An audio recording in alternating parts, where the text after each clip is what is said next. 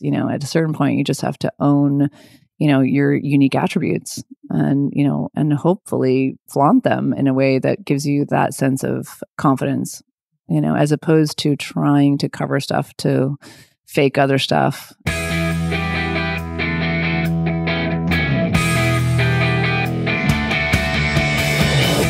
You're listening to the MILF Podcast. This is the show where we talk about motherhood and sexuality with amazing women with fascinating stories to share on the joys of being a MILF. Now here's your host, the MILFiest MILF I know, Jennifer Tracy. Hey guys, welcome back to the show. This is MILF Podcast, the show where we talk about motherhood, entrepreneurship, sexuality, and everything in between. I'm Jennifer Tracy, your host. I really hope you guys enjoyed last week's episode with Joanne Astro. I know I did. I love her so much. It was so wonderful to have someone on the show who was not in my generation and get that perspective of some history. So I want to start doing some more of that and getting more range in that regard. Also, this month's give, January's give, this is the last week of January. So our give this month is for Harvest Home LA, which is an organization in West LA that helps homeless women and children have a place to live. It offers them shelter and it offers them a foundation and training to build their lives and support. And it's a beautiful organization. You can find them at harvesthomela.org. I love what they're doing. And for every iTunes review I get, I'm going to give $3. Although I have to tell you guys that last month, I got 3 iTunes reviews. So obviously I gave more than $9 to every Mother Counts. I gave a substantial amount more. So it's just really a way to raise awareness. It's not necessarily about my iTunes reviews. I mean, yes, I would like to have iTunes reviews, and I really appreciate those of you that have taken the time to write them. But I also know that as people, as humans, as mothers, we're all super busy. And so it's really just this practice of doing this and choosing a different organization every month for me is part of what is important to me. And it's important to my message of being of service and helping other moms and raising the voices of women and mothers to unite, and so that we don't feel so alone, and to also have a unity of the community of moms all over the world. So different places. I'm not just going to focus on things in Los Angeles. For example, Every Mother Counts, that is worldwide. And then next month's organization, which I will unveil next week, is also worldwide. So anyway, I'm kind of rambling, but the point is I just want to be a voice that raises awareness. It's not about me or, it's kind of just like, hey, if you guys do this thing that's involved in supporting the podcasts, of supporting the voices of women, the stories of the women that come onto my show that may help another woman somewhere in the world, then I'm going to also give this money to this other thing. So it's kind of all in the same vein. I hope that makes sense. And I hope it doesn't sound soapboxy, because that's not at all the point. So that's it. So Harvest Home LA, go check them out if you would like, harvesthomela.org. It's really beautiful what they're doing. I wish we could have more of those all over the place. I think what they're doing for young moms, not that you have to be young, but most of the women there are young homeless women who have babies or are about to have babies. It provides a service that, unfortunately, at this time in this country, we don't necessarily offer in many places. There might be 1 or 2 places, but we need a lot more of that. So without further ado, this week's guest was such a treat. Oh my gosh. So April Uchitel is a bombshell, first of all. She is so stunningly gorgeous. She answered the door and I kind of lost my breath. She's got this striking red hair. She's tall. She always wears a red lip, which we talk about in the show. And she has flawless skin, and she's whip smart.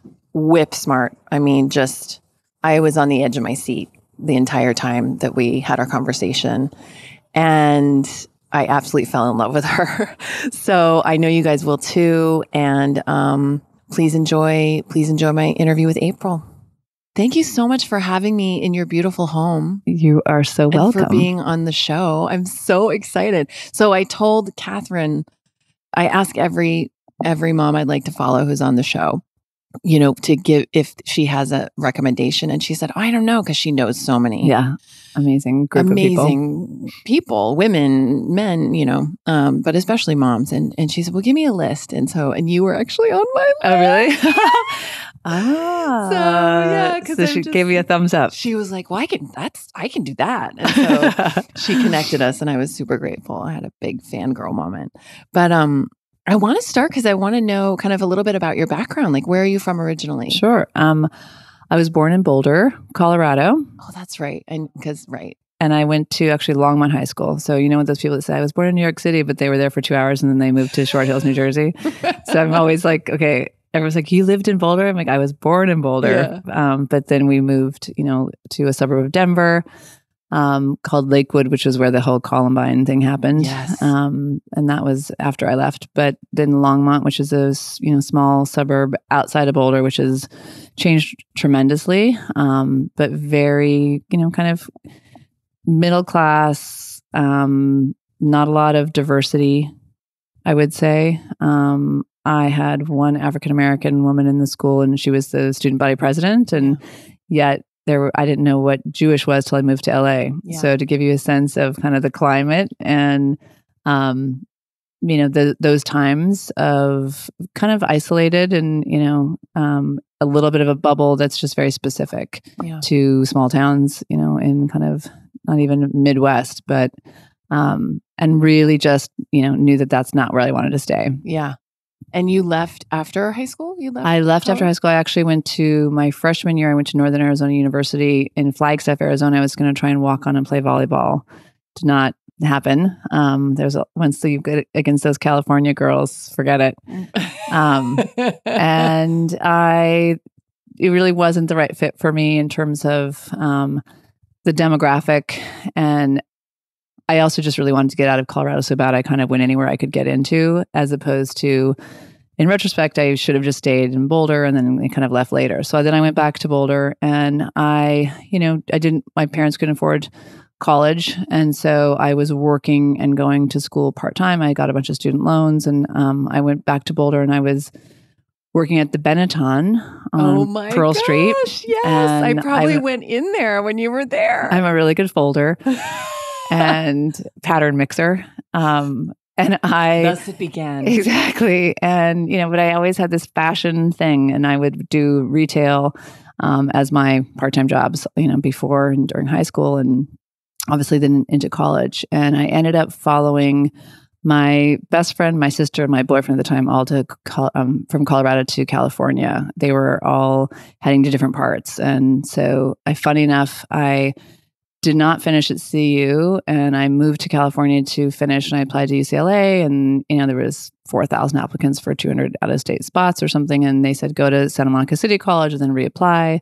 And then I got to LA, and I kind of got into the fashion business, and at that point I was making more at 20 than my dad made, and I didn't finish college. And, probably one of my biggest regrets. And, I tried to go online. I was like, I can do this together. And it was really a financial thing for me. I couldn't really afford both. So something I would say, for a while I said it's one of my biggest regrets. Now I don't really look at it that way at all, because it obviously put me on a path, and that was my path. And so I let that grudge go. Yeah. So when you were here, what was your first job in LA? What was your first fashion job? First job, I worked in the California Mart, and I actually worked for a clothing company called Karen Kane, which is still around. Yes. Very, bridge. I had run into a girlfriend one night. So I got here and I was hostessing at Cafe Figaro. Everyone was assuming I was going to, I'm an actress / model / and so, and when you're hostessing at a restaurant in West Hollywood where a lot of people are coming in, it was every day was like, are you a model? Are you an actress? And, I was like, no. And they're like, why are you here? And I'm like, well, it's, don't know. And the sunshine. Fashion. Yeah. And, fashion, this is in the early 90s, it's really about denim, and it has been for a long time. And in those days, it really, Esprit was the company I wanted to work at. Yeah. So I'm, 20, and there was this amazing Esprit store. Remember on La Cienega and Santa Monica, Yes. that gorgeous of space. course, yeah. So that was there, and that was the type of brand I wanted to work for. And my friend told me about the California Mart, and there's this thing called the Green Sheet, which is like the help wanteds. And so she would start to send me them, and I would just like look every day for Esprit, And then she was actually working at Karen Kane, and she called me and she's like, we're looking for a receptionist. If you don't want a hostess, if you want to try this. And within, a couple months I was in sales. And within a couple months I was, kind of quickly taking on more and more and traveling. And, when I didn't get on an airplane until I was 16. So for me, this life of like going to New York, going to San Francisco, doing the shows in Vegas, doing, all these different marts, seemed pretty glamorous at that time. And so I just kind of jumped in. It was less about the brand or the product for me then. It was really just security. Yeah. And a paycheck. Yeah. And health insurance. Yeah. And a 401k. And also you were probably learning an insane amount. Yes, completely. And at that time, this is really going to date me. I remember I was probably a couple weeks working there, and the woman who ran the company, they just got on a fax machine. Oh.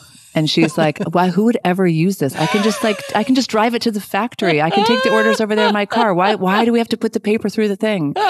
I'm not kidding, And so things have changed a lot. Yeah. And being from a small town and kind of like not really even understanding the industry, I didn't realize someone sold to the buyers. Like I kind of thought I would go do the Bloomingdale's buying program and get into fashion that way. And then all of a sudden you realize this whole other world exists on the other side.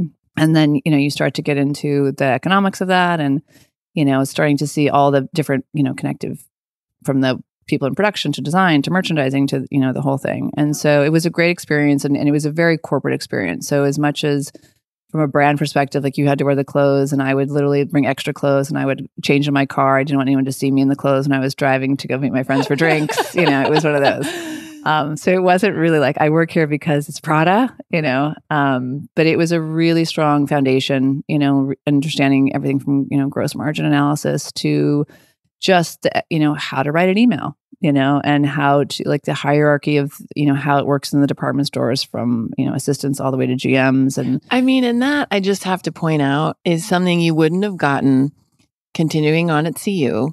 You probably wouldn't have even gotten that at FITM. So let's be real. Like you can't replace that real world experience. That's so wonderful. No. And, no one has ever asked me about my college. Yeah, they don't care. No one. It clearly says on my resume, attended CU. Yeah. No one, and it was one of these things like you felt like I was kind of not really telling the truth. And then later, when you're looking at resumes and you're looking at education and background and the way I would review someone, the first thing I went to is not where did they go to college, and because to me, it wasn't a deciding factor for my skill set. Yeah. And as horrible as it sounds, remember when The Apprentice was out and it was like the streets versus the suits or something. I don't know what it was. Yeah, and something like that. And I just remember like, okay, I guess I'm on the street smart side, Yeah. Because I can't say Ivy League education. And, Yeah. And you look at, there's a million examples of people that have, become incredibly successful with little or no education, let alone, but it's, it's just the way my life played out. And you had moxie. The first thing I thought of was, wow, you walked on in Arizona. Like, I'm going to walk on and get on the volleyball team. That takes some serious ovaries, as I say on the show. That's awesome. Or complete naivete. I don't know which one. Maybe a mix of both, but like, that's, and then just, I'm moving to LA. And, a lot of people wouldn't ever do either of those things. When I went back to my 20-year high school reunion, I was pregnant with my daughter. So I didn't have my first child till I was 38. And so I was pregnant with my daughter. And I remember I walked in and people were like, "Oh, we thought you were gay. You're just having your first kid now." They have 3 kids by now, one in, high school.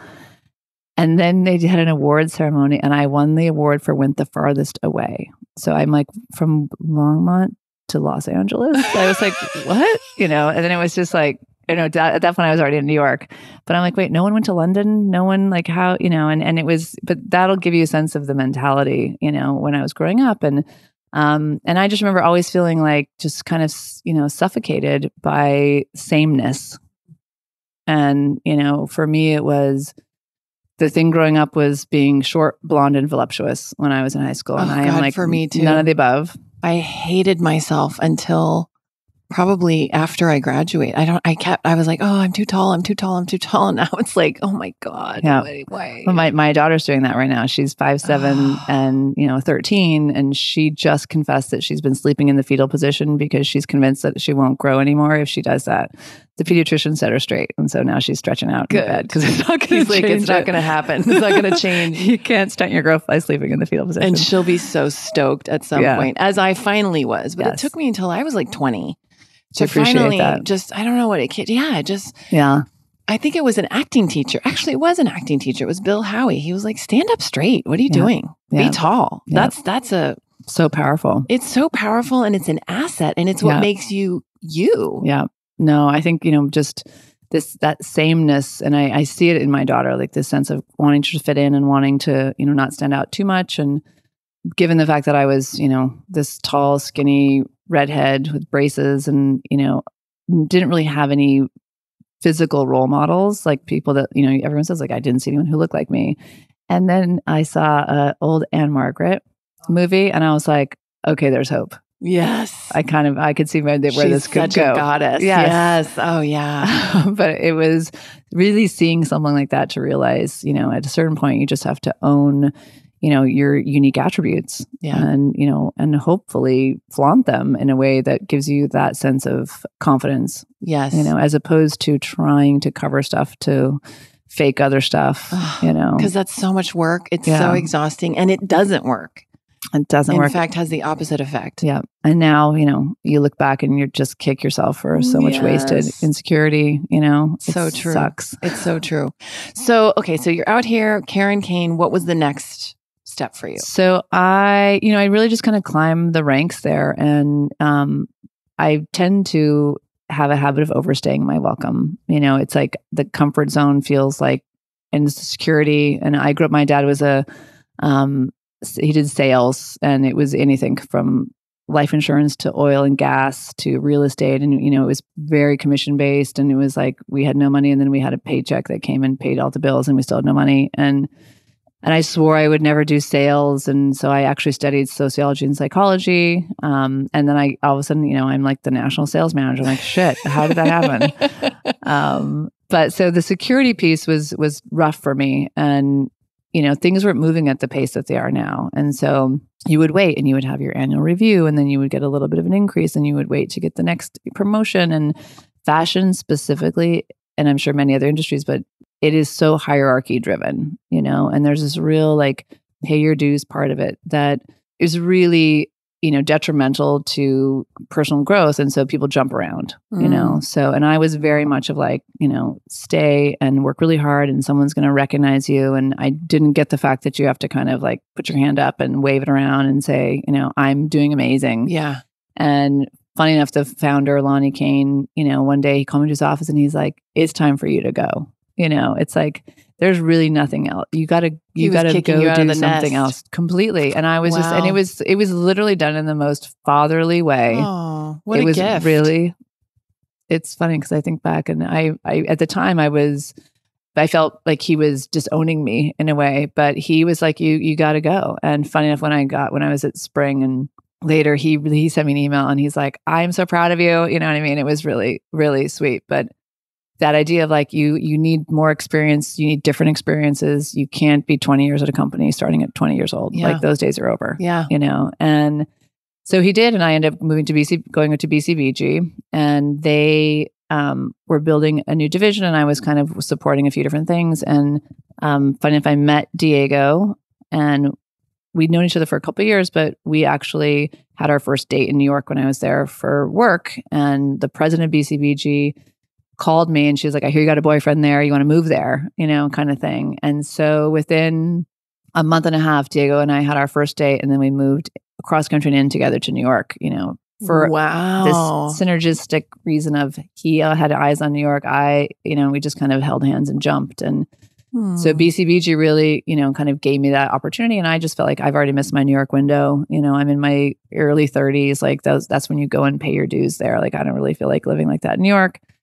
And it was great. And, it obviously completely changed course for me too. And I was really kind of bored in LA. I was missing seasons. I was feeling Groundhog Day every day. And when you're in fashion, you're selling 6 months out. And so I'm like, is it August? Is it February? Yeah. It really starts to blur. And then it's 5 years are gone, So it was ready for a change. And lucky that I found someone, and the timing just was perfect to kind of take that risk.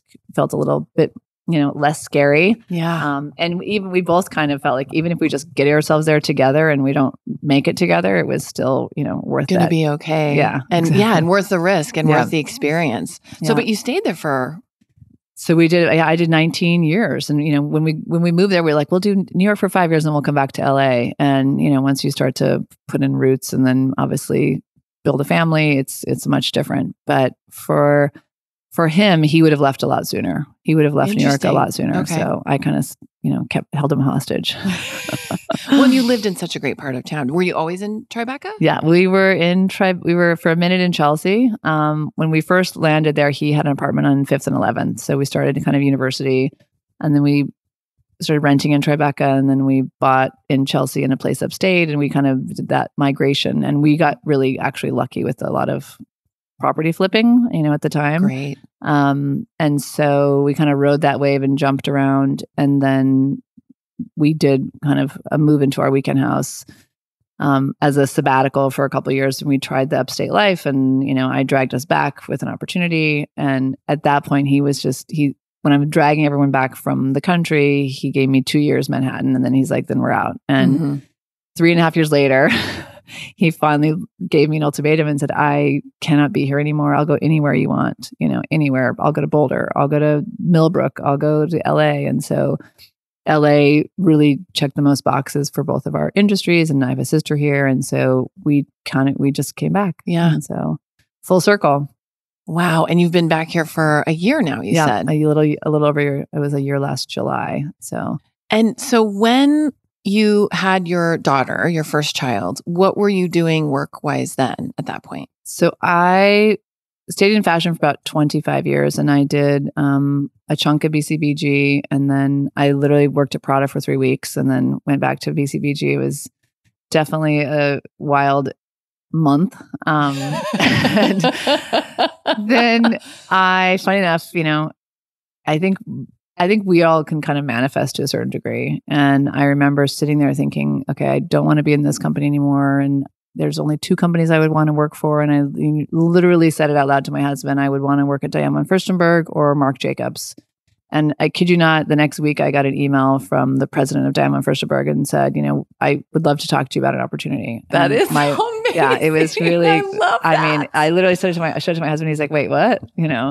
And so I did, and I went there and I lasted 9 years. And, this is again, a little overstaying my welcome. I should have got out a year before I actually left. And, I don't know what that says about me, but I think what I really realized was that I just did not want to be a 50-year-old garmento, and I said that word the other day in the office, and people were like, what's a garmento? Yeah. What is a garmento? Tell us. To me, obviously the garment business was built on the salesman type mentality, and garmento women, and I'd watched so many in my career, are they just women that kind of stay in a certain rut, and they get really hardened, and they get to a point when they're kind of aging out, and they're angry. I'm not, it's like there's just a ceiling, and it's more apparent now because of the way industry is changing so dramatically that thinking along that hierarchy of just I'll do this and I'll keep growing up the corporate ladder and then I'll stay for 10 years. Like those days are just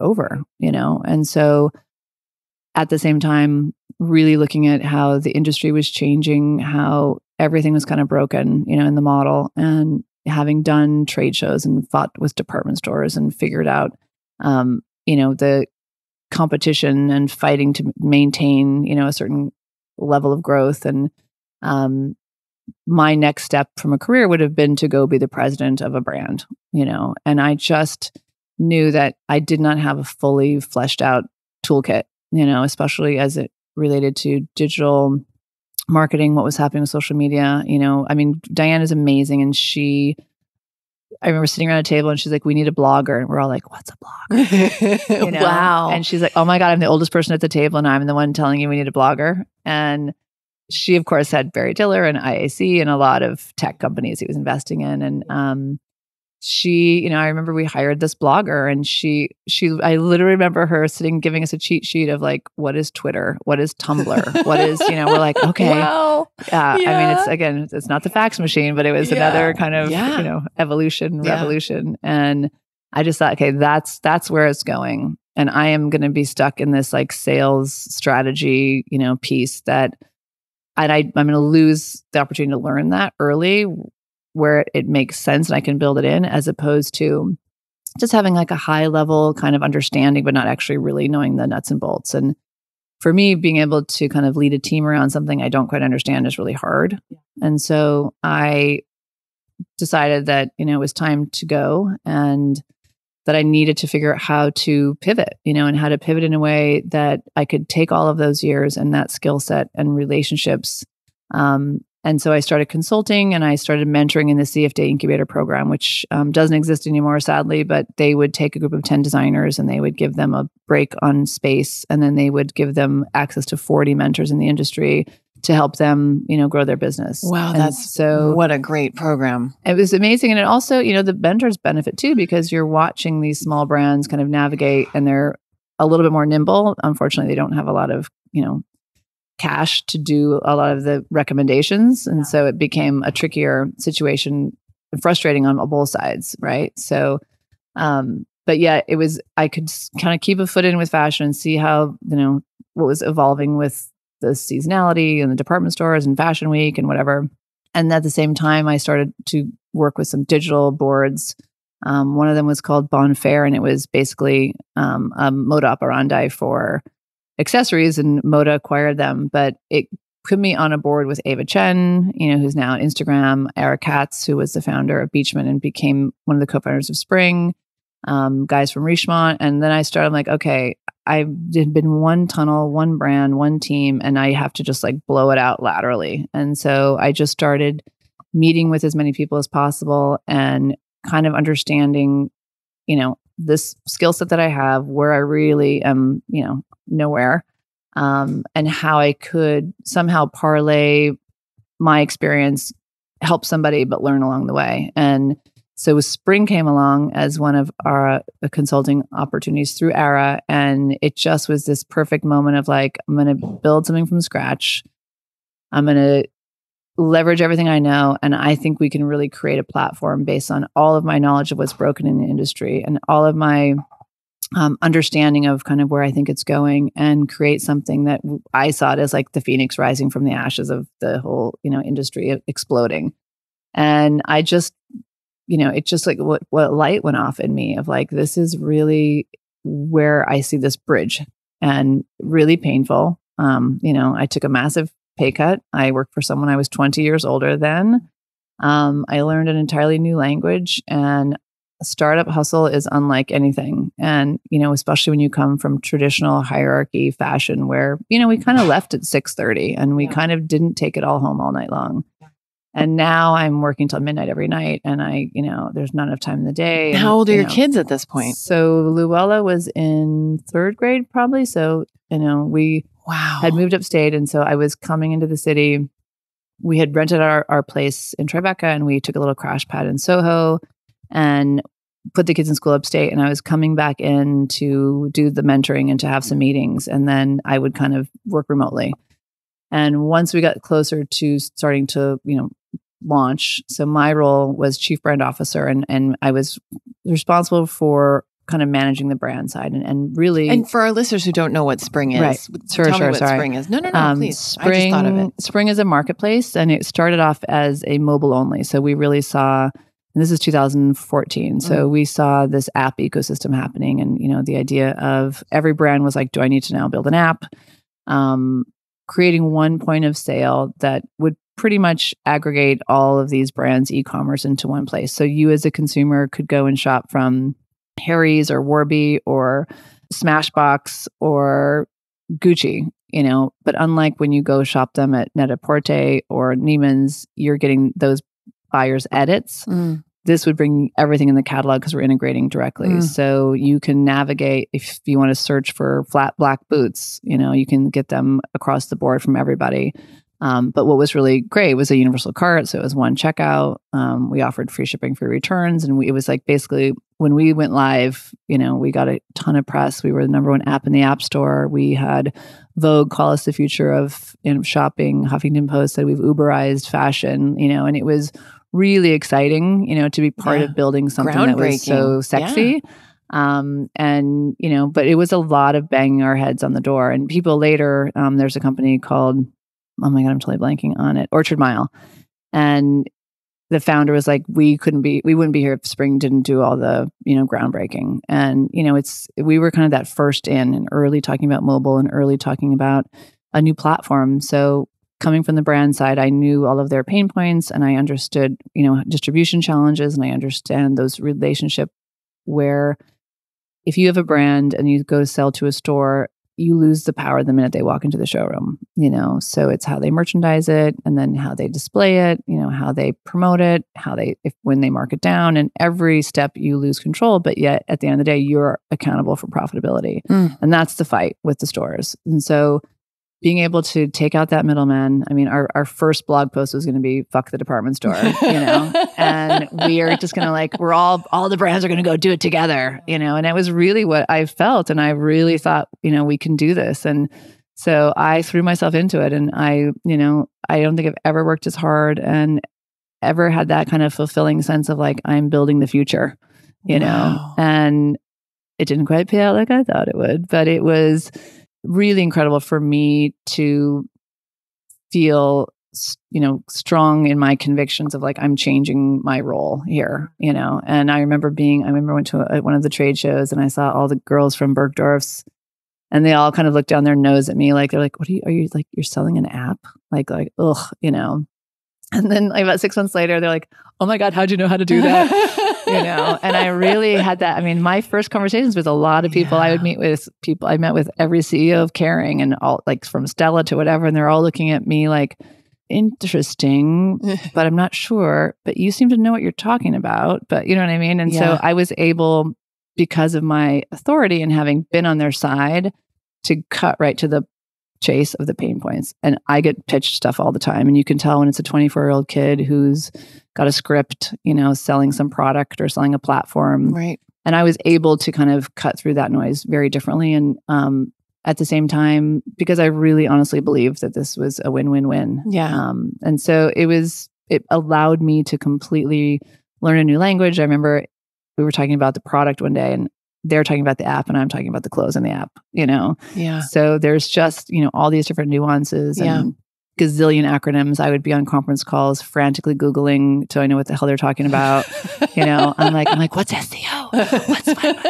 What's CRM? What, and I'm like, yeah, sure. They're like, so what's this? I'm like, oh my God. I remember standing in front of the mirror and rehearsing so that if anybody were to call me out on something, I didn't really have full clarity that I would have enough that I could bullshit my way through. Right. So, it was I felt like I was going to business school. Yeah.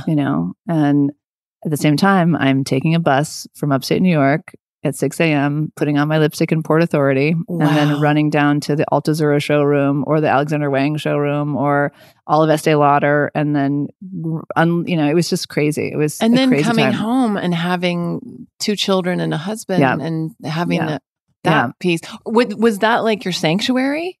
You love your work, obviously, that's evident, but just the balancing of that's a lot. The balancing was hard. And I think, I am so grateful that I have a husband who was really there, and as a photographer, you're freelance, you're not going to an office every day. And so he was able, when he wasn't shooting, to be fully present. And we were basically busing our nanny up from the city and we would high five on the bus. I would literally stick my car keys under the mat and I'd park it at the bus station and then she would get off the bus and go get my car and drive to the house. It was awesome. Logistically, I look back and I was like, we were nuts. But that really was about 6 months of this crazy back and forth. And then it just was uncle, so I had to decide, I either say, okay, guys, good luck, thanks, and spring pat me on the back and keep going, or I join.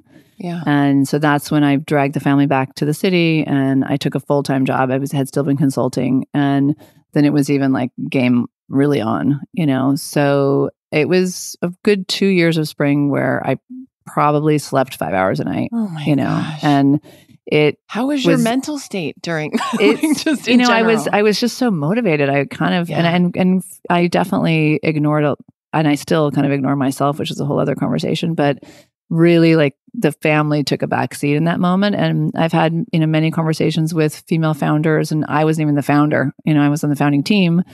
But I didn't have that financial responsibility. And, I remember crying when I told my daughter's teacher upstate that we were going back to the city, and I started bursting into tears. And she's like, you are, the role model of what you're doing. You're showing your family that you're important and that it's worth the whole family moving so that you can have an opportunity. Oh, I just got chills.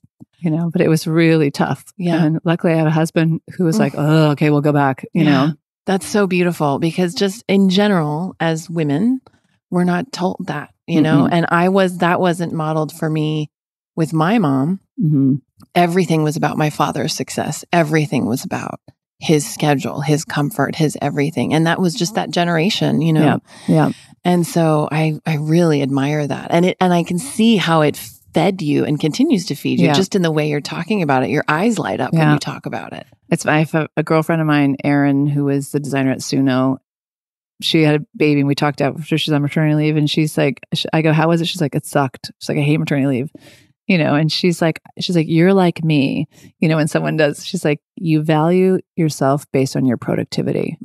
And when she said that, I first was like, oh, I'm like, it's true. It's like when there's days you feel really unproductive, you feel less, in some way. And maternity leave does tend to give you that sense of, the day was a blur and what did I do? Oh, yeah. And so I think packing, the more busy, the more I feel energized by being busy. Yeah.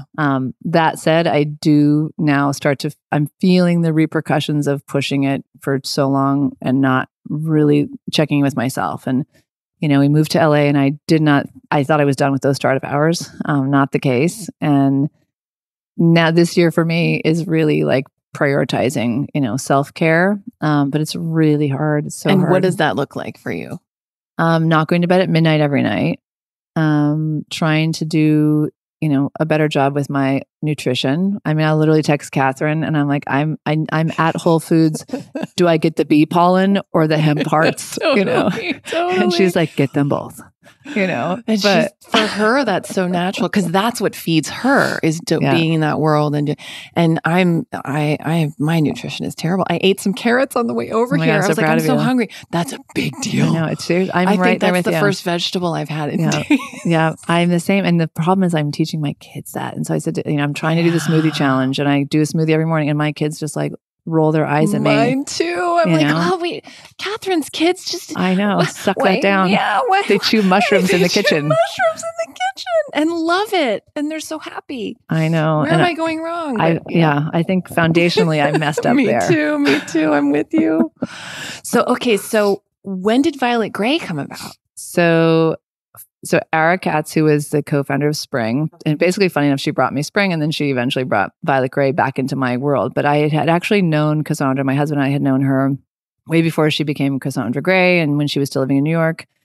And we'd kept in touch, and I'd had her speak on a panel for me at Spring when I did a big event in LA. And when Ara heard I was moving back, she's like, you should just check back in with Cassandra, because, they're making some changes. There's been a lot of transition over there. She's got some, really big projects she's working on. And so April of 2017, I was coming to LA for business. And so I called her and we had a meeting, and, she kind of gave me this big picture of the stuff she wanted to do with the brand. And a lot of it is production. I'm like, I don't do that at all. Like, that's not, you live in LA. Like, there's a gazillion people that, would be way better qualified than me. But she knew me enough and my work ethic and, what I had done at Spring. And, so we started talking, and then unfortunately her husband passed away in March. And so we didn't talk for a couple months. I landed here in July, and I just kind of took July and August to settle the house and the kids. And even though I had that gnawing, like, what am I going to do next? And in retrospect, I wish I could have just known those 2 months were going to be fine on the other end and really enjoyed them.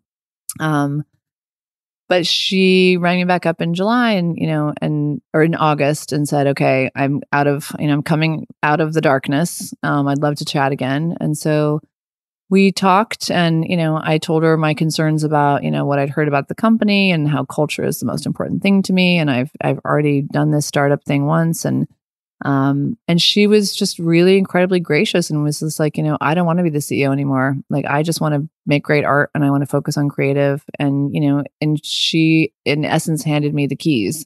And I was just so not at all thinking I'm going to be the CEO of a company as my next step. I thought I'll do some more consulting and maybe I can consult with Violet Gray and I'll work on this particular strategy with you. And, once I actually called a friend of mine who is a CEO of a company, and I called him and I said, okay, like, I'm kind of terrified. They basically called me and said, will you be the interim CEO? We were fundraising. And I said, can I be the CEO? And he's like, yes. He's like, it's just chief cheerleader. That's all it is. That's what a CEO does. You're just chief cheerleader. And I was like, I can do that, and he put it in a way that I'm so grateful, because he demystified it, where I immediately was like, I don't know, I've never really, I've never done fundraising. I've never run a board. I've never gotten really deep into the P&L. I've always had a part of the P&L. I've never owned the whole P&L. And so I immediately went to all the stuff I don't have Imposter expertise syndrome. completely. Yeah. And he was just like, and it was really what I needed to hear. And I kind of was like, I can do anything for 6 months, and I can't, if I can't fuck it up too bad in 6 months, and I went in with this all right, just work really hard for 6 months and then just see, learn as much as you can. And it's never going to be a negative experience. It's how I sold myself to get there. And, once we got in there and I realized, the state of the business and a lot of the work that needed to be done. And, I wasn't even going to be able to do the stuff I'm really good at until I can fix a lot of other stuff. And just, kind of jumped in, and then, of course, started connecting to the people and, to the bigger opportunity. And one of my first events I went to, I was probably at the brand for a month and a half, and I went to a dinner that C Magazine hosted, and I was put at a table with all these amazing female entrepreneurs, and they're like, and April from Violet Gray, and literally people were like, oh my God, I'm Bono. And I'm like, guys, I've only been here for a month. I have nothing to do with the brand yet. But just seeing that passion for the brand from the people that I think mattered in the way I looked at, LA, Sure. Entrepreneurs, founders across people you respected. Yes. And their reaction to me just being there, I was like, okay, there is something really special here. Yeah. And so, it's been only a year, a little over a year. And, we've just done a lot of kind of rebuilding foundation stuff so far. But, now this year it's like the wheels are turning. So, I'm really excited, and it gives me the ability to, I think, hopefully, kind of stop with the 90, 100 hours a week. Yeah. And it's really, that's on me. I had drinks with girlfriends about 6 months after I was here, and I was, doing how we all bitch about our jobs. And, and I was like, and then this, and then that. And they're like, well, they should know that I'm like, no, they is me. They're like, well, they should not make you. I'm like, no, they is me. And they're both like, oh my God, that sucks. I'm That's like, great.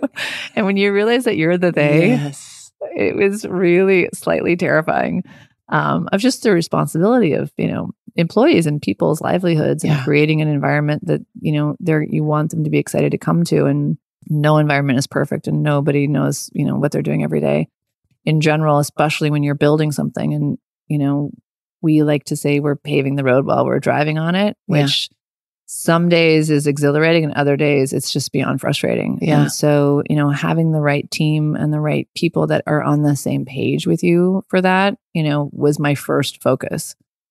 Because I just don't want to have to keep apologizing or justifying, to people that just think we should be in a much different place than we are, or should be executing at a much different level than we are at that particular time, until they really collectively understand, where we're at and where we're going. And so, in that regard, having come from a startup that was run by a 27-year-old who didn't have any of the experience, and I was like, well, if Alan could be a CEO, I could be a CEO.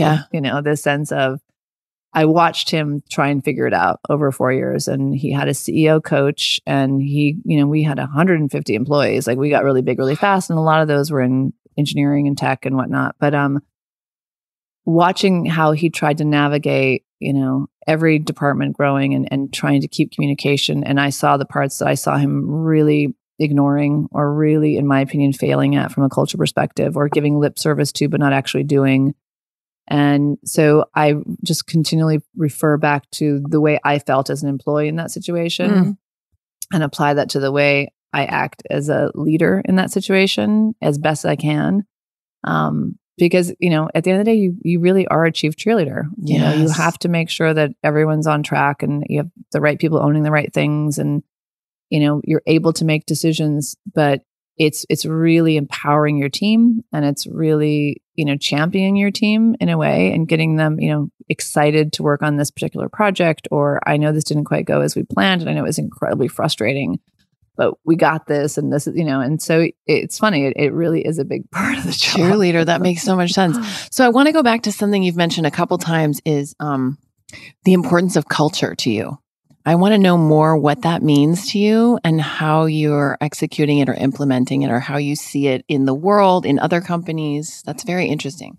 I really go back to saying, like, I've never had a great culture. And there were parts of times and many, many years at DVF where it was just the funnest time of my life, and we were building, and Diane was very involved, and, we were literally, she lived in the same space that we worked in. And so she would be on the top floor, and she would yell down, and she would, scream your name across the intercom system. Fabulous. And her and Christian Louboutin are best friends. And when Christian was starting out, he would literally come and show the shoes out of our showroom, and he would scream up to us, and one of us would run down and be the foot model for the Saks appointment, So this is taking it back to that level of, wow. That's history in the making. We were in the West there. Village before the West Village was, Disneyland like it is now. And this was meat packing. And so this was literally meat hanging in the streets, and hogs and heifers, people dancing on the tabletops, amazing places like Florent that's gone. And I was there, and that was like 90.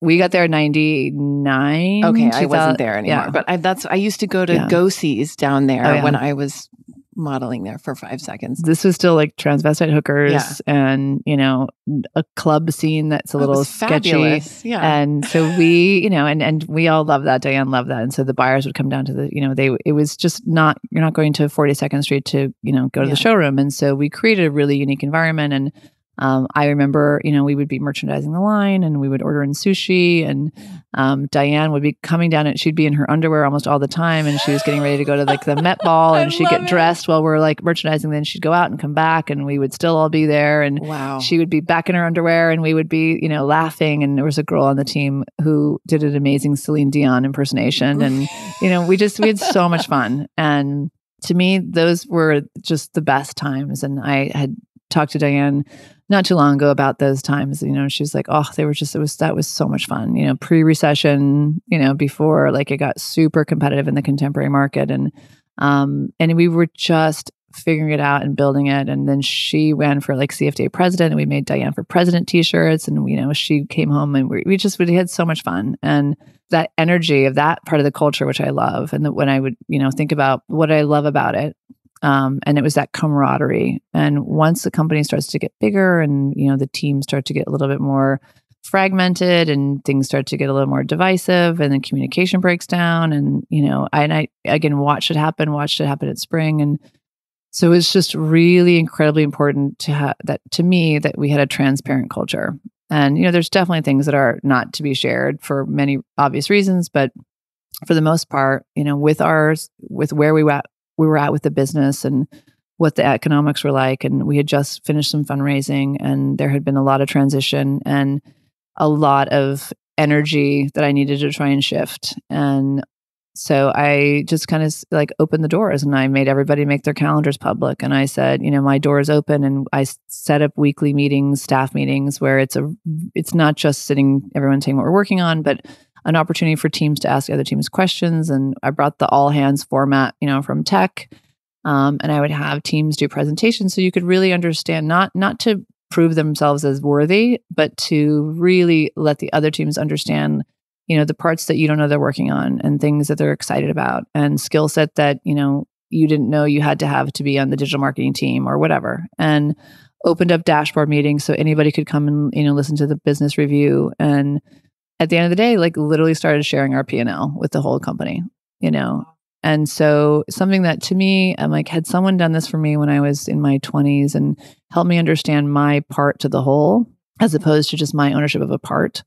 Because to me, that's where the frustration kicks in, is when you're looking at another department get funded or get to hire someone that you weren't allowed to, you don't have any money to hire somebody else, but why does that guy have 4 people, And when you start to look at it from that perspective and the whole company understands, we've made this decision because of this. And then I went a step further and I said, okay, we're going to do a company survey and this is anonymous. And I want you to be as brutally honest as possible. And I'm not going to get offended. You could say you suck as a manager, but I want to just have a baseline, and I want to understand how you're feeling about the company, the culture, your opportunities within it, cross team, this, that, and the other. And, we built out the questions so that I could really try and get the answers. And then there was very open, add whatever else you'd like. And when it, came back in, there wasn't a ton of surprises, but there was this very clear call out of like, are you the boss or is Cassandra the boss? And it really made Cassandra and I sit down and say, okay, collectively, we operate very differently. We own different pieces. And we did that in front of the team, and we owned up on certain things that we were not doing well, and we talked about how we're going to work on that. And, to me, it was a way of showing them we're still, we're doing the best we can. These are our again, everybody looks at the world, has lived in the world differently. And that's what makes a startup incredible, because that 24-year-old can and should have as much of say as that 40-year-old, because they just live in the world. They consume content differently. They approach things differently. And it's not, we don't have one target consumer we're trying to reach and she's 49 and, works at an art gallery, like how you used to look at fashion demographics. And so we need to have all these voices. At the same time, you obviously can't, have everything be a committee decision. So it's a juggle. But what I'm really proud of is the fact that, we kind of opened the doors and we had great feedback, and we had other people, call us out on things we weren't doing great, or really just say, I love it here and I'm so excited and I can't wait to see what we do, or I would like it more if, and so we're really trying to build that into the way we do, even just an employee review process, which are also awful and archaic and dreaded. I'm like, there's got to be a better way to do that, where it's something you look forward to. You should look forward to that review. You should look forward to that time, of evaluation, because it's really where you get to say where you want to go. Yeah. And not expect to get graded. Yeah. Which is just an awful thing. Like, on a scale of 1 to 5. I totally get it now. I get the culture. And I think what an inspiration for other companies and other people who might hear this, or just even implementing that in your daily life, in your child's school, in your community, in your home, with your children. I mean, that's a wonderful model for success, where everyone gets to feel successful and heard and valued and respected. I mean, the worst thing is when something happens, you're like, I had no idea we were doing that. I mean, then you feel demoralized. You feel purposely left out. Why wasn't I made aware of something that actually does touch my part of the business? And that happens all the time. And many times for nothing other than the fact that you're moving so fast and it's an oversight. And I've definitely done that, where I'm like, oh, why didn't she should have been in this meeting, and I just messed up. And the first thing I do is say, I'm so sorry. You should have been in that meeting, because human nature is to immediately go back and say, what's happening? Am I getting, am I no longer, do they no longer care about my opinion? And, those little slights add up over time. Yeah. And that's to me what creates a really negative culture. And when I was at Spring, I would go spend an hour at a brand and you could feel it walking in. I would walk into some of these really big brands and you almost want to chew your arm off to get out of there as fast as you can. It's heavy and it's weighted. And, if you're going to put so many hours a week into someplace and, leave your kids or your husband or miss an opportunity, something else, there's that environment is a really big part of it. Yeah. Wow. So, that's amazing. Fine. I have a question for you that I've been staring at your beautiful red lips and I cannot seem to find the right, I don't know if it's the right product or if I'm not applying, if it's a user error, but every red lipstick I've tried, even liners, they bleed. Yeah. And I really love that look of a strong red lip. Yeah. So do you have a personal favorite? I have a few personal favorites, and I've asked every brand I talk to, like, can you make the thing that stops the feathering? Like, what is that thing? But I love NARS Cruella is my kind of go-to color, and they have a great stick, and then they also have a liquid version. And I've kind of gotten really now into these liquid versions. MAC has a really good one. Fenty has a really good one with a really cool applicator. But they go on wet and they immediately dry matte. And, I literally reapply a couple times a day. And honestly, the way I got into it was because I was running around at Spring and I would do 5 meetings in a day. And, you can't walk in looking disheveled. And so you kind of like, get topped off with a red lip. It's sharp. It just and it brings has to a certain, stay. Yeah. And it's also just my aging process. I've decided that the lips will stay red, the glasses will get bigger. Oh, yeah. I love it. I was talking to the girls I spent the day with today, who made a comment about the lips. And I said, those women who have had the same look forever. And then you look back and it's like, were they 20? Were they 30? I don't know how old are they? Yeah. And then the women that like change their hair every month or whatever. And all of a sudden like you start to really see the aging differently. And so I'm like, if I'm going to pick a look, stick with it from like my mid 40s on, like no one will know when I'm 60. Totally. So I'm like, she just looks the same. Like, here she is with a red lipstick that doesn't feather. And those glasses. And she's frozen at 42. She's frozen. It's amazing. Exactly. No, Linda Rodin, I don't know if you know her, is really like my aging role model. So she started a company called Rodin Cosmetics. It was this face oil. Oh, yes, of course. And she's this stunning woman who has just crazy style. Like she's, the leather leggings and the combat boots at 70. And when I would meet with her, I'm like, I'm just going to follow whatever you do, because she carries that kind of hip and cool urban uniform with her. And then she does the glasses and the lip thing. I'm like, I'm sold. Yeah. I'm doing that. It works. I mean, you opened the front gate and I was like, oh my God, she's so stunning. No, I was like, they're like, do you wear the lipstick to yoga? I'm like, yes, I do. Yes. Because it's just so fun. All of a sudden and actually when it really started was when I moved upstate and I was afraid about being that woman in my pajamas in my house, dropping my kids off, staying in my pajamas and, and I'm like, I'm putting a lip on. It's going to be like, it's that empowering thing. Such a difference. Just the red lip, but I've got to find, so I'm going to try NARS. I'll give you my links. Okay. Because and I don't know if it's just my skin and my lips, but everything I've tried, it just feathers and bleeds. Well, the liquid matte ones are great because they really stick for a long time and they're hard to get off. You literally got to scrub them off at the end of the night. That's fine. That's fine. I'll just leave it on there until I reapply in the morning. Exactly. Okay. So now I'm going to ask you the 3 questions I ask of every guest, and then we're going to go into a fun lightning round of questions. Okay. What do you think about when you hear the word MILF? I mean, it's funny. I was mentoring for a brand called Jonathan Simkai, and I remember somebody told me that the president said she's a MILF. And I was like, I don't know what that is, And then I Googled it and I was like, wait, what? So I was recently introduced to this in the last 5 years. So that's obviously what I think about. Yeah.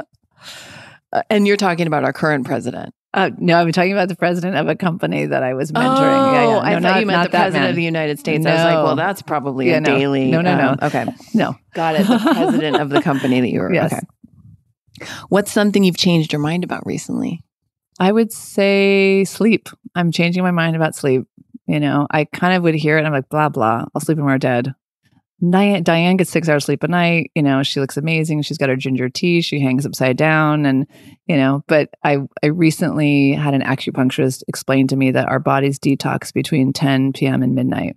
And that if I'm not going to bed until midnight every night, I'm depriving my body of that. And he says it leads to inflammation, degenerative immune. He's like, this basically dementia is coming your way. And I was like, all right, okay, maybe I'm going to try and sleep some more. Oh my God, put the fear of God into me. My God. But my body, I kind of kick in at 10 o'clock at night, and he said it's going to take a really long time. He's like, you got to go to bed at 10 and wake up at 5.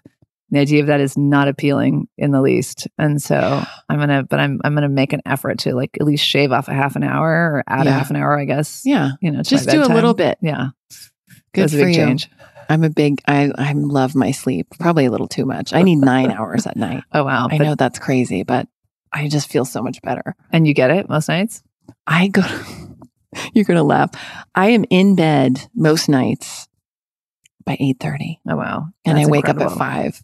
See, that's what I should be doing. You're living the dream. I mean, it took me a while to get that regulated, but now I do love it. And your kids must go to bed at 8:30 too. Oh yeah, my son goes to bed at 7:30 Oh my god. because he's got to get up at the crack of dawn to get the bus to get to Encino. Blah, blah. But no, he loves sleep too. He needs like 11 hours. Wow. He's a good sleeper. That's another thing I'm totally failing at on this end. You know. They like to stay up late too. Yeah. It's like my daughter goes to bed at 10, my son's at 9, which really means a half an hour after both those things by the time they're really down and out. Right. So, but I have to lead by example there too. Yes. Yeah. See, it might change if you lead the pack. Yeah. You're going to be the CEO, the cheerleader of sleep. How do you define success? I think to me, it's a level of fulfillment. You know, I think it's less about monetary or material and title, and you know, it's that sense of accomplishment. You know, I think success to me is I had a really successful day with my daughter. You know, I had a really successful, like I went out and I talked to people and I got this feedback and I feel really great about some decisions. Like that was a success. And I think it has to be in baby steps, right? If you put success as a long-term achievement, you know, I mean, it should, like, success for me is getting a smoothie in my kid in the morning. No kidding. That's a huge success. Call me when you get it. Call me when you get there. Okay. Lightning round. Okay. Ocean or desert? I say ocean to look at, but I'm not a really ocean person, but I love the calming sense of that. Yeah. So if I can be up high looking at an ocean, I'm Oh yeah, so you don't have psyched. to get in it. Yeah, totally. Oh So no, ocean. nobody's getting in it. Not the Pacific Ocean anyway. Hell no. Favorite junk food? Tootsie Rolls. Oh, yum. Yeah. Movies. Well, now hold on. We need to just, because Tootsie Rolls, when they're really soft, not like hot, not like them melting in a car, but when they're really hard, like either they've been really cold or they're stale. Yeah. I got to throw them out. Yeah, no. They have to be soft for They've sure. got to be soft. And when you get the really fresh. long one, then you pull off the little segmented pieces, you know, so good. and you get in the, you know, if you're on a road trip, it's like the best thing. It's to heaven. Those huge Tootsie Rolls. Yes. It's like a little project. Totally. Movies or Broadway show? Movies. Daytime sex or nighttime sex? Nighttime. Texting or talking? Texting, it's so sad. I'm like, I'm on an emoji communication with my parents now, you know. It's like, we're like crazy face, thumbs up, heart, you know, it's the shortcut. And I think it's very unfortunate. But don't you kind of freak out when your phone rings? You're like, who's actually calling me? Oh yeah. Especially if it's an unknown number. I just won't answer it. And it's funny, like someone called me, when I hit my face. So I came here and have a huge shiner, and I've written about this, and it'll post the week that your episode comes up. But I have a huge shiner on my face because I hit my face into the pole. And at the class, all the women in the class were so sweet and concerned, and we've all been dancing together for years. And so, but one of the women, I didn't know she had my number. She called me twice, and my son was standing there in the kitchen, and it was like unknown number. And I said, I'm not going to answer it. She called back again a second time. He said, well, Mom, it must be important if she called back. Why don't you answer it? And I just thought, oh my God, like wisdom from the youth. Clearly.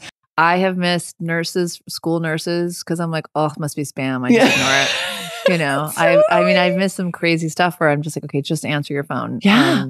It's really a challenge. And the best is when you're in a meeting and you have your text coming up on your laptop. And so you get and then the voicemail does the text of the voicemail. So it's like someone does leave a message and I get a text on my laptop that says, I'm calling from Wonderland School. And I'm like, I got to go take that call. Yes. But yeah, it is a really unfortunate. My daughter will not pick up the phone and call anybody. You know, I know. Really my crazy. Son, he doesn't have a phone yet, but he will FaceTime his friends. Yes. So that's cool. Yeah. He doesn't really text yet because he's 9.5. Well, he does text. He'll text me from his email. Yeah. But anyway, it's interesting. I don't know how we're all going to survive this. I know. Cat person or dog person? I am not a pet person at all. Dog for sure over cat. And we got a dog. We had a dog upstate, which we left back in the country because he had a really awesome life and acres and best friends. Oh, and, yeah. But I remember driving my daughter to school one day, and she must have been in second grade. And from the backseat, she's like, "Mom, everybody in the family wants a dog. Dad wants a dog. Sebastian wants a dog. I want a dog, and you're the only one who doesn't want a dog. So basically, you're stealing our joy."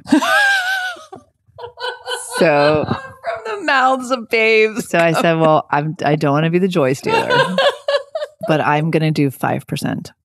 I said, "So I'll say yes to that dog, but and if it's about to die and no one else is around, I'm going to jump in. But other than that, you guys feed it, you scoop the poop." And to the point when Tucker would come jump on my lap and I'd pet him like, "Well, Mom's petting the dog. She really likes him." I'm like, it became a real running joke. And my family is vying to get a dog now. So oh boy, I'm still 5%. Got it. Smart woman. Have you ever worn a unitard? Yes. I think I had a 90s aerobic moment. Maybe. I mean, jumpsuits 1,000%. Yeah. Unitard, I think, I was in a Nike commercial as an extra in the aerobic studio. Oh, and I wow. think there was some of that happening. Oh, nice. Were there leg warmers? Yes. Oh, yeah. That's good. I wish we had a picture of that. Shower or bathtub? You see, this is hard. Love them both for different reasons. And now being in the beauty business, the ritual side of products from a great scrub in the shower to an amazing bubble bath, Yeah. So I would have to say I'm pretty 50-50. I'm with you. Ice cream or chocolate? Ice cream. On a scale of 1 to 10, how good are you at ping pong? I think I could surprise people. I think that, if I jumped in, my kids would be like, "Oh, you don't even know what you're doing." I could impress them. Oh, nice. So it's been a while though. Untold talents. If you could push a button, wait, hold on. I want to make sure I ask you the right one. This one is just for you. Mm-hmm. If you could push a button and it would create 10 years of world peace, but it would also place a 100-year ban on all beauty products, would you push it? Oh my God, you have to push the button for peace. But that would be rough. My lipstick for 10 years. I don't know. I might not push that button. But you still have the glasses. That's true. Superpower choice: invisibility, ability to fly, or super strength? I think that in LA, ability to fly for sure. Yeah. I mean, don't you ever just wish you could jump and hover? I mean, the 2 weeks, I know you guys went out of town, but the 2 weeks where I'm always in town lately because my parents moved close, thankfully. I'm very grateful. I'm in town over the holidays and it's heaven because nobody's here. And you can take Laurel Canyon and get over at 9 a.m. in 15 minutes. Yeah, no. I mean, it just really points up it's just insanity. Yeah, agreed. So fly for sure. Fly. Would you rather have a penis where your tailbone is or a third eye? A literal third eye? I think I'd go for the third eye for sure. Mm-hmm. I think just thinking through the beauty side of that, thinking through the wisdom side of that, and the meditation when you do TM, you basically close your eyes and you think about your third eye. Yeah. And so I think I would go for that. Okay. For sure. I love that. Do you do TM? I did it. It really saved me in my 20s from a situation that was not going so great. It was just a lot of heartache at once. And I ended up getting recommended TM, started doing it, and it really was a life changer. And, but I think like anything, once you feel fixed, you stop doing something. Yeah. And I went to a TM refresher course my last year in New York with this idea of I'm going to move to LA. I'm just going to take it all down. I'm going to do meditation. I'm going to hike every day. Literally 3 minutes outside my front door is the top of the Fryman Canyon hike. And it's just amazing. You can do 2 hours in there. And I have this fantasy of how my LA life was going to be. And it was going to be me waking up and doing TM before my hike. I love it. Yeah, I know it's there, and actually when you do TM, you basically go through this process, you learn it, and then you're given your mantra, and your mantra is a word that doesn't sound like any other word. So it doesn't sound like apple. You don't want to have any kind of visual connotation when you say your mantra, and you're never, ever, ever allowed to say it out loud. So I've never, ever said my mantra out loud. Many people have asked, you're not supposed to, you can't. And I have a really hard time keeping secrets. So the fact that I've never said my mantra out loud is amazing. But when you're in a situation, whether it's stressful or if like you're sitting on a plane, like it's funny, all of a sudden your mantra just comes into your brain and wow, you'll all just start to say it, and breathe and take in. And so I don't do the practice, and I really should. And I'm sure that would actually help a lot with my sleep situation. I could still do the 6 hours and do 20 minutes of TM, and I would probably benefit from that REM state. Yeah. But it does, it's like always there. It comes through. Yeah. It's really interesting. It's in you because you practiced it for so long. Yep. That's really cool. Yep. Okay. What was the name of your first pet? Pepe. What was the name of the street you grew up on? You ready? Warren Drive. Pepe Warren. Pepe Warren's a good one, Oh, right? that is a good one. I love it. You're not sure what nationality you are. Pepe Warren. Is it a politician or is it I don't know. Right. April, such a pleasure having you on the show. It was super fun. Thank you so much. No, thanks for having me. It was a treat. Thanks so much for listening, guys. I really hope you enjoyed my conversation with April. Next week on the show, we have Alyssa Goodman, who is the soup cleanse lady, the juice lady, the cancer hack lady. She's so badass. She's such a MILF, and I loved going to her home and sitting down and having a conversation with her about her life and her journey. And I'm really excited to share that conversation with you next week, and also to unveil some exciting things coming out in February in MILF Land. I really also want to take a moment to thank my team, my amazing team that helps me put this together. I always want to be very transparent that I do not do this alone. I actually don't do anything alone. I have tremendous support, and it has taken a lot for me to learn how to ask for help in various areas of my life, but not here. So I have an amazing producer. Sarah Candela is a rock star. Thank you, Sarah. I love you. Derek is our beautiful editor who makes me sound way better on this show than I sound in person. And thank you, Derek, for all that you do. You're amazing. Liz is our right-hand gal, and she does a lot of stuff behind the scenes. And also Kevin, our show notes writer, who is brilliant. I really love you guys. I'm so grateful for our team. I'm so grateful to have this platform to help women and to really help all of us feel just a little bit less alone and a little bit less crazy because Lord knows we need more of that. And I want to thank my listeners. Thank you guys so much for tuning in. Thank you for subscribing. Thank you for being a part of this. And, as always, I encourage you to reach out to me, reach out to us. Tell me what you want more of on the show. Tell me something that you like. If you have a guest suggestion, I'm so open to that.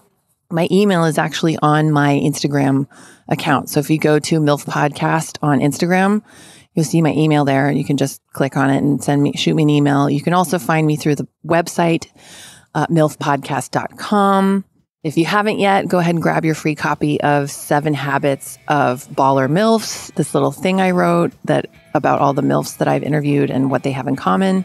But mostly just thank you. Thank you so much for being a part of this. I really appreciate each and every one of you. And I feel so lucky that I get to do this and meet and experience these incredible women week by week. It's such an honor and a privilege. And I hope you guys have a wonderful week until I speak to you next. Bye.